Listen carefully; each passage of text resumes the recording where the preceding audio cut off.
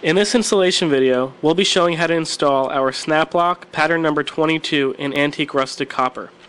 Our focus is to visually explain how hammered filler is used to accommodate a ceiling with uneven dimensions.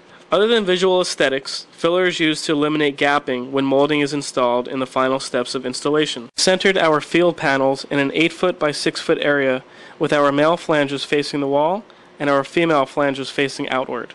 We will install filler panel in the remaining perimeter space that is not occupied by pattern number 22.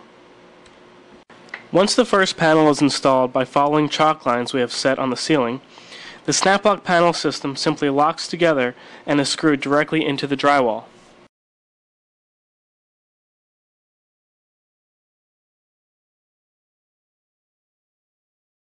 Each panel, once locked together, is screwed in with 6 drywall screws. Those holes are already pre-drilled.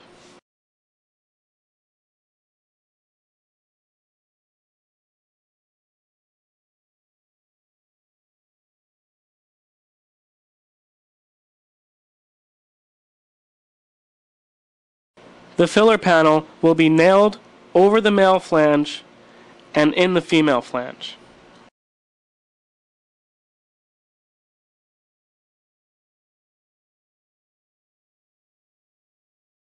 After you have installed your fill panels and your filler, you can finish the installation with your crown molding.